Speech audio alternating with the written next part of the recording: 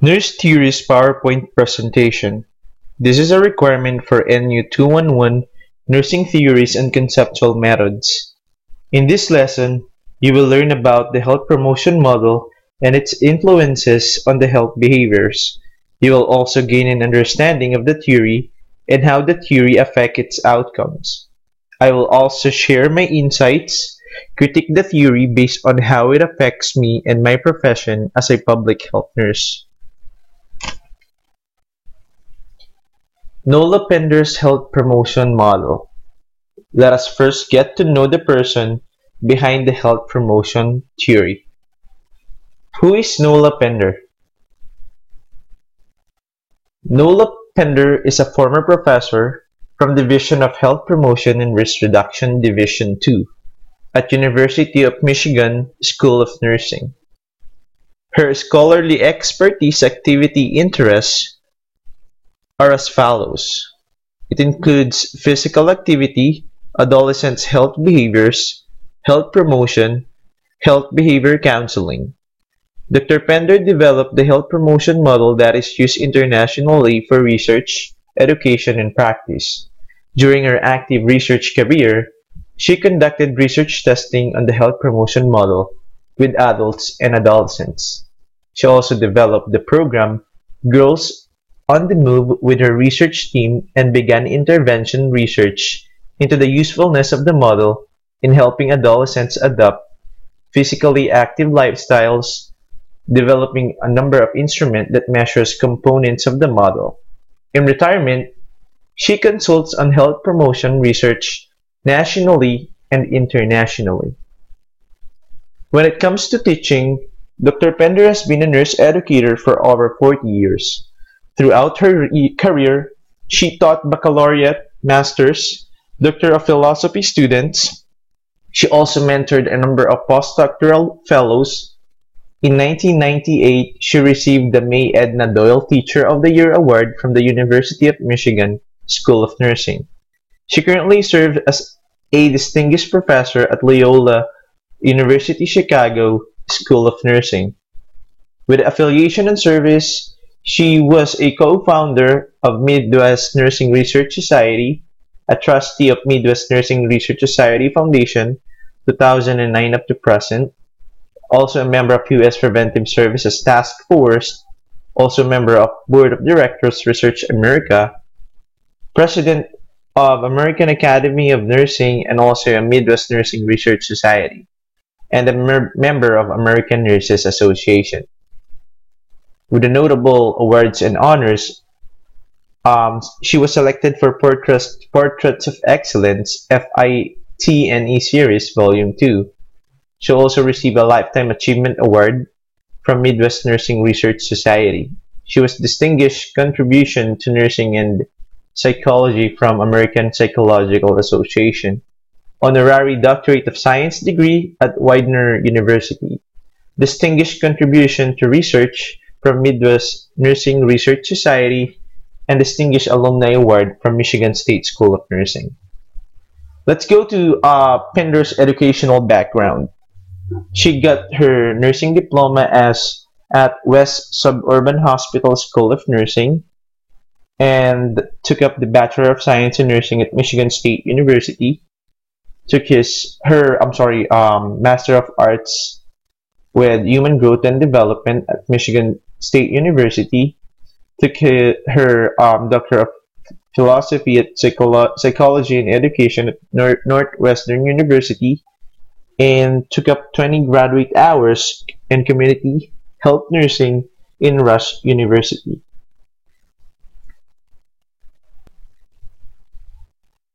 What is health promotion? Have you ever seen posters in grocery stores or schools that advocate eating healthy or exercising for 30 minutes a day? Have you gone to your local hospital or pharmacy and seen announcements about screening programs for cholesterol, stress, or blood pressure? These are all examples of health promotion. Health promotion can be defined as the process of empowering people to make healthy lifestyle choices and motivating them to become better self-managers. To accomplish this, Health promotion strategies should focus on patient education, counseling, and support mechanisms. Examples of health promotion approaches include education and counseling programs that promote physical activity, improve nutrition, or reduce the use of tobacco, alcohol, or drugs. Before we go ahead to the health promotion model, I just want to give my reason or my rationale for the selection of theories. The first one, it's its relation to my current position as a public health nurse. The reason why I chose Nola Pender's health promotion theory is because the thoughts, ideas, and perception on the model focuses more on an environmental aspect or in community healthcare setting. Health promotion is very important in community health nursing. It focuses more of a positive health behavior which I can find interesting to discuss with. It is our responsibility as nurses to protect a patient's right. When a person is sick, they are unable to act as they might when they are well. The nurse act on the patient's behalf or support their decisions, standing up for his or her interests at all times. This can empower a patient while recognizing that a patient's values supersede the healthcare providers. Overview of the health promotion model. The health promotion model describes the multidimensional nature of a person as they interact within their environment to pursue health. It defines health as a positive dynamic state rather than simply the absence of the disease. Health promotion is directed at increasing a patient's level of well-being. It also assists nurses in understanding the major determinants of health behaviors as a basis for behavioral counseling to promote healthy lifestyle. Evolution of health promotion model.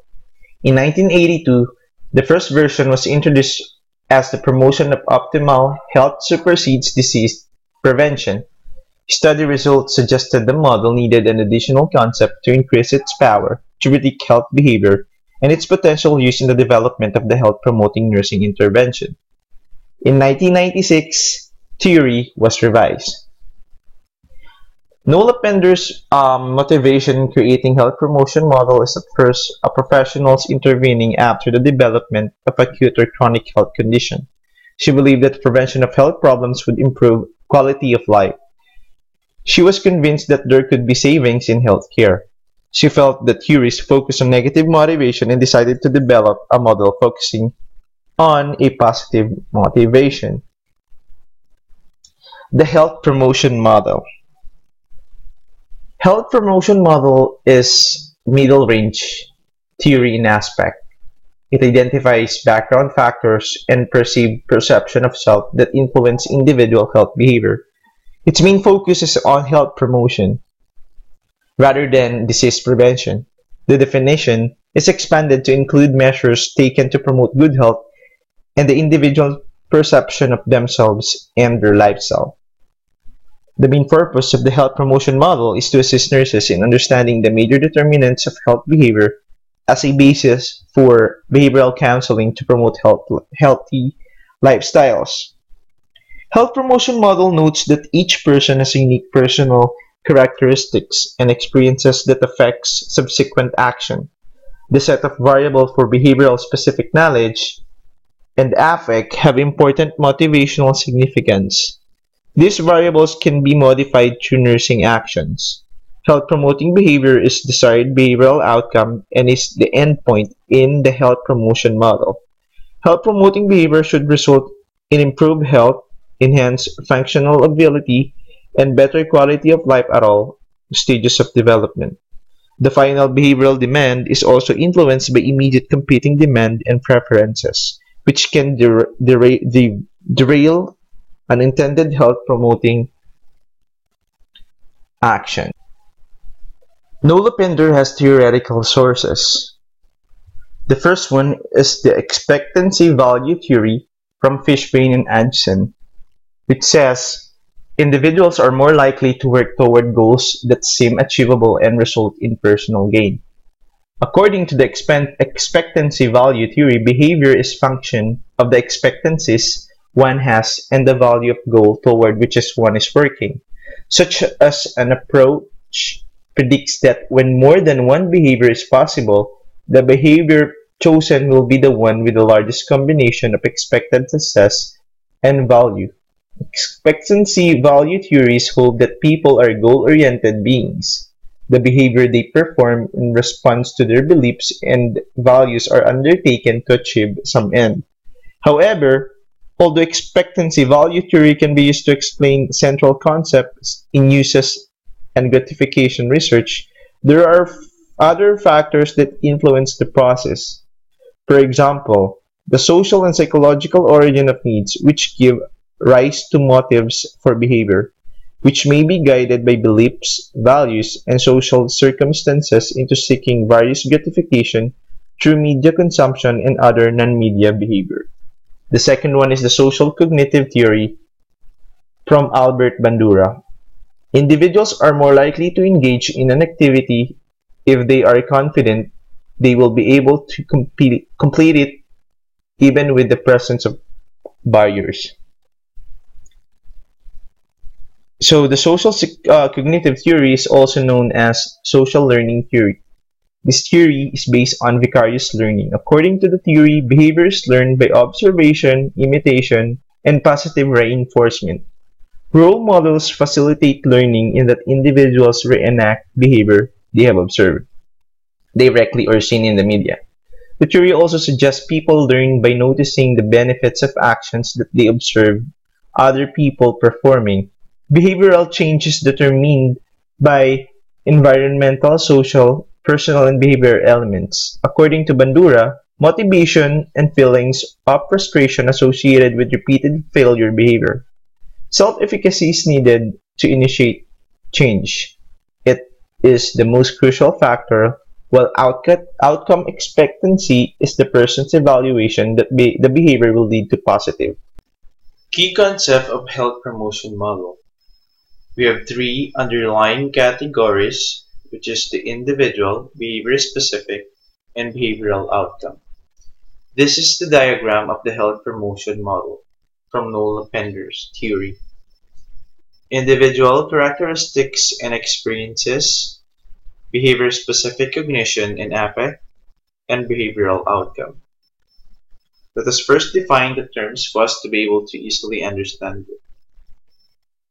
Under individual characteristics and experiences, prior related behavior is defined as frequency of the similar behavior in the past, while the second one is the personal factors. It is divided into three, which is the biological, psychological, and socio-cultural. These factors are predictive of a given behavior and shaped by the nature of the target behavior being considered. Personal biological factors include variables such as age, gender, body mass index, pubertal status, aerobic capacity, strength, agility, or balance. The personal psychological factors include the variables such as self-esteem, self-motivation, personal competence, perceived health status, and definition of health. The third one is the social-cultural. Include the variables such as race, ethnicity, acculturation, education, and socioeconomic status. So going to the behavior-specific cognition and affects, we have perceived benefits of action, which is the anticipated positive outcomes that will occur from health behavior. Perceived barriers to action. This is the anticipated imagined or real blocks and personal costs of understanding of a given behavior. Perceived self-efficacy. Judgment of personal capability to organize and execute health-promoting behavior. Perceived self-efficacy influences perceived barriers to action, so higher efficacy result in lowered perception of barriers to the performance of the behavior. Activity-related affect. Subjective positive or negative feeling that occur before, during, and following the behavior based on the stimulus properties of the behavior itself. Activity-related affect influences perceived self-efficacy greater than the feeling of efficacy. In turn, increased feelings of efficacy can generate further positive effect. So as you can see, the prior related behavior is the attitude in the past, and the personal factors, this based on the person. So if the person involved has a good behavior, has a discipline towards the goal of reaching the health promoting behavior, then the behavioral outcome will be good. So let us first define the interpersonal influences. Interpersonal influences, cognition concerning behavior, beliefs, or attitude of the others. Interpersonal influences includes norms, expectations of significant others, social support, and modeling or a vicarious learning through observing others engage in particular behavior. So we also have primary sources of interpersonal influences or families, peers, healthcare providers. Situational influences, these are the personal perception and cognition of any given situation or context that can facilitate or impede behavior. Situational influences may have direct or indirect influences on health behavior. So if the family, the peers, and the healthcare providers support the patient in attaining the promoting behavior, then it is an advantage for the patient to be on track in changing his or her lifestyle. Situational influences on this one can be a positive influence, or this one is correlated with each other since family plays an important role in honing a child in promoting positive health behavior. So with the commitment to plan of action, the concept of intention or and the identification of planned strategy leads to the implementation of health behavior. So with the immediate competing demands, low control, or the preference, which is the high control, those are alternative behavior over which individuals have low control because there are environmental contingencies such as work or family care responsibility. Competing preferences are alternative behavior over which individuals exert relatively high control, such as choice of ice cream or apple for a snack. So, health promoting behavior is the endpoint outcome directed toward gaining positive health outcomes such as optimal well-being, personal fulfillment, and productive living. Pender's meta-paradigm. The first one is person.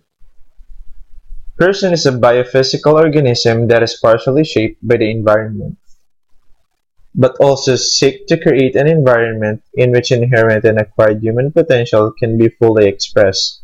Thus, the relationship between person and environment is reciprocal. Individual characteristics as well life experience shape behaviors, including health behaviors. We have the example the biological, which is the body mass index, with the sociological race, ethnicity, education, socioeconomic status, physiological, as the self-perception of health status and confidence. The second one is health. Health, in reference to the individual, is defined as the actualization of inherent and acquired human potential through goal-directed behavior, competent self-care, and satisfying relationship with others, while adjustments are made as needed to maintain structural integrity and harmony with relevant environments. Examples are it advocates for health across the lifespan. It promotes a state of increased well-being. The third one is the environment. Environment is the social, cultural, physical context in which the life course unfolds. The environment can be manipulated by the individual to create a positive context of use and facilitators for health-enhancing behavior.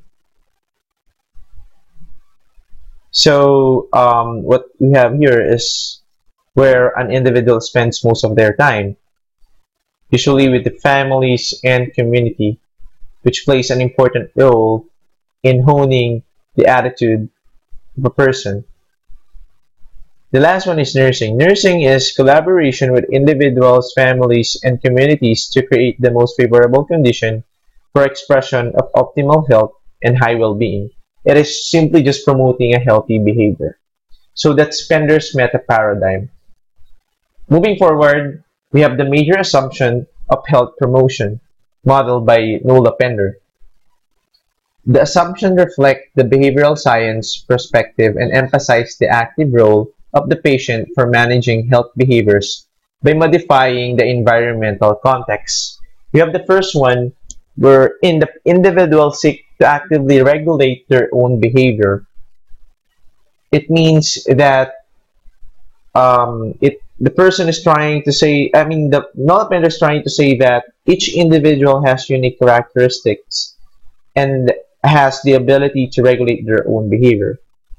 The second one is the individuals in all their biopsychosocial and complexity interact with the environment, progressively transforming the environment and being transformed over time. So the more the individual is exposed in an environment, whether it's safe or not, he or she continues to grow inevitably, and that's where learning starts. Health professionals constitute a part of interpersonal environment, which exerts influence on a person throughout their lifespan. So healthcare providers also plays an important role in building an interpersonal environment which can influence the patient's behavior. So the last one is the self-initiated reconfiguration of a person environment. Interactive patterns is essential to behavioral change. Changes is always constant, so human being has his or her own choice in changing her environment for better health outcomes. So we're done with the assumption. Let's now move on to the theoretical proposition of the health promotion.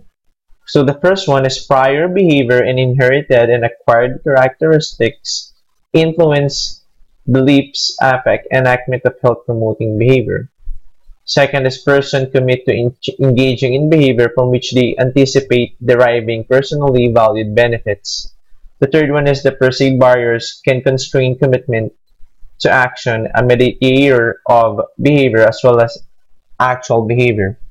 Perceived competence or self-efficacy to execute a given behavior increases the likelihood of a commitment to action and actual performance of the behavior. Greater perceived self-efficacy results in fewer perceived barriers to a specific health behavior. Positive affect toward a behavior results in a greater perceived self-efficacy, which can in turn result in increased positive affect. When positive emotion or affect are associated with a behavior, the probability of commitment and action is increased.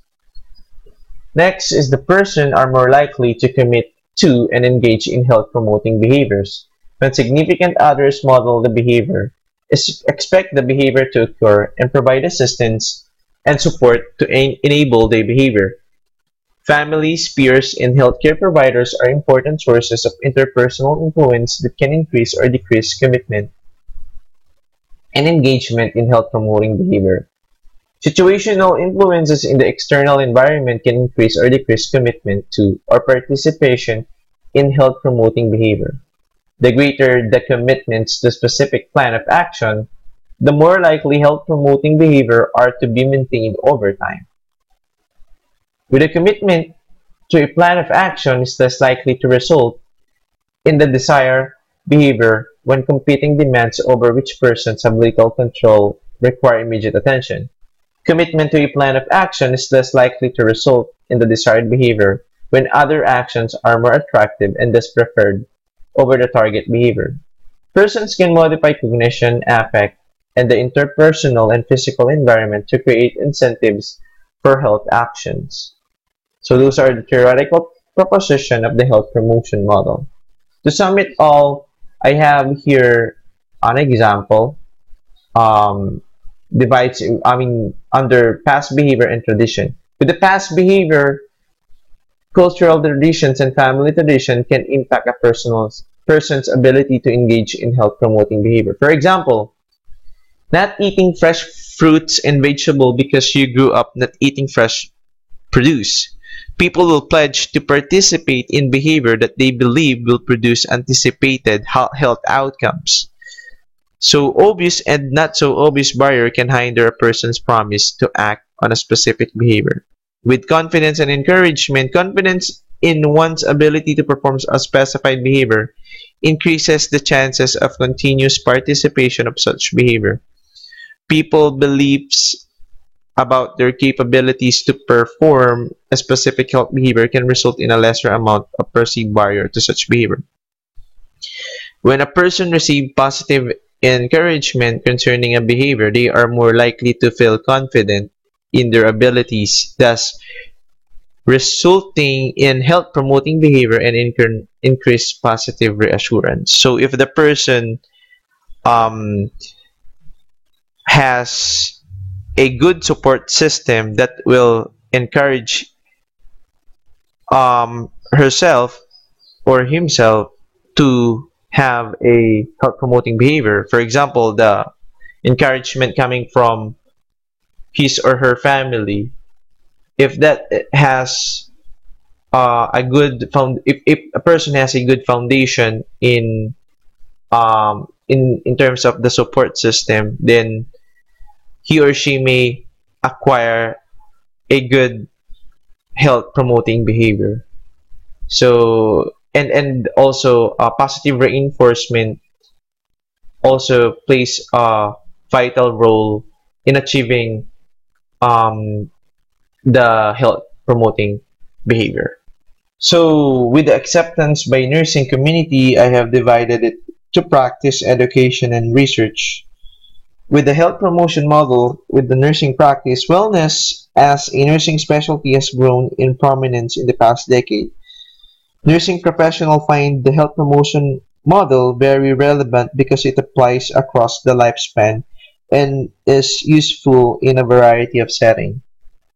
The clinical interest in health for behaviors represents a philosophical shift that emphasizes the quality of lives alongside of saving the life.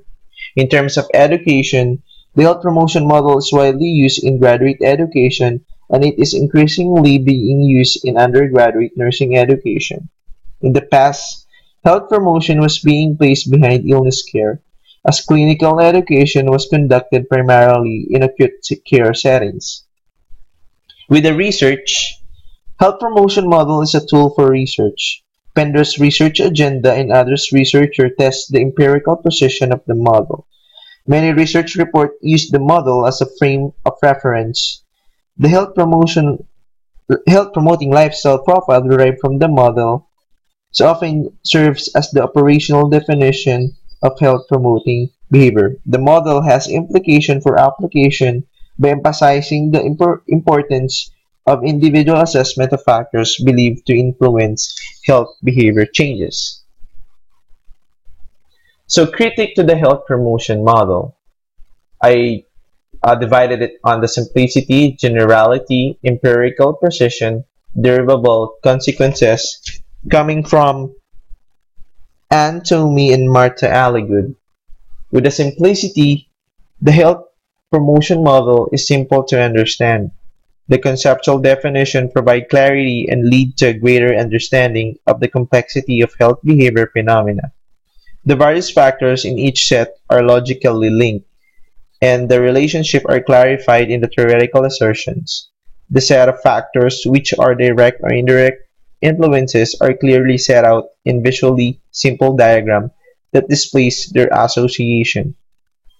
In terms of generality, the model is middle range in scope. It is highly generalizable to adult population. The research used to derive the model was based on male, female, young, old, and ill samples. The research agenda includes application in a variety of settings. With empirical precision, model has been supported through testing by Pender and others as a framework for explaining health promotion. The model continues to evolve through planned programs of research. With the derivable consequences, The model has identified health promotion as a goal for the 21st century, just as disease prevention was a task for the 20th century. The model can potentially influence the interaction between the nurse and the consumer. Pender has responded to the political, social, and personal environment of her time to clarify nursing role in delivering health promotion services to persons of all ages. But personally, for me, uh, Pender focuses on health education rather than health promotion, but it somehow plays an important role in encouraging the patient how to promote good health. Okay, and based on the scope of the theory is limited to predicting and identifying health promoting behaviors without including disease avoidance as a motivator for health behavior. The model does not limit itself to a specific type of health behavior performed, therefore can be applied in a broad sense to many different things. Pender discusses many different settings the theory can be used, including the workplace, schools, hospital, but also in a broader scale, including health promotion within the family and in the community. So, Pender's model is useful to the nurse because it helps expand their role to promote good health as opposed to just decreasing the risk for becoming an ill. The nurse goals are now aimed at strengthening resources, potentials, and capability for each patient, providing resources and education to promote improved health and better quality of life. So I have here an example of clinical assessment for health promotion plan. This is a case scenario for health promotion model. Like example is increasing physical activity. We need to assess the current stage of the physical activity, like pre-contemplation, contemplation, planning, preparation, action, maintenance. If in stage C, P, or A, continue. If in stage M, reinforce positive behavior. If in stage PC, reinforce benefits of physical activity and assess readiness at a later time. It is just a questionnaire for a patient for them to assess and promote good health. So, and the other one is the intervention, like the characteristics, interpersonal influence, situational influence. So that's the intervention to address influences on health behavior, like increasing physical activity.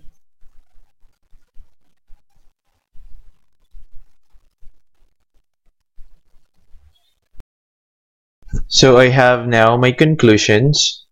The first one is it gives insight into motivation of health behavior. It can be used in a clinical practice and research.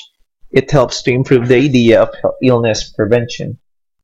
So predictions and interventions are focused on positive elements of decision making.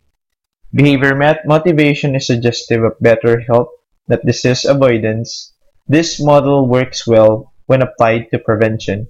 It can be used in everyday nursing practice, policy making, and research. And the modern health prevention is a growing trend that will hopefully further increase lifespan and quality of life for many people. So for this one, that's my conclusion on Nola Pender's health promotion model. I have here the references that I use in making this video clip. That ends my report, and thank you.